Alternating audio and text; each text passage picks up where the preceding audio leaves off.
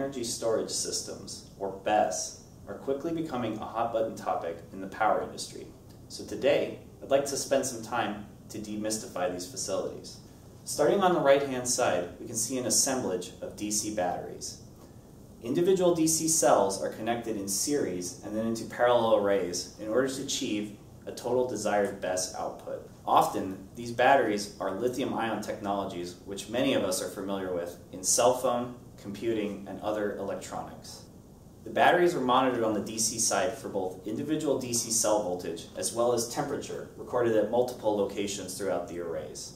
This information is useful for monitoring battery health as well as the BESS operation.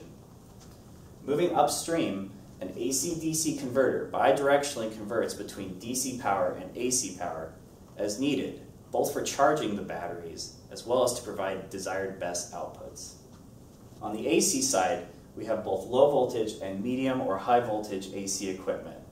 This includes instrument transformers, relays, meters, circuit breakers, step-up transformers, and auxiliary transformers which supply the station service loading of the facility.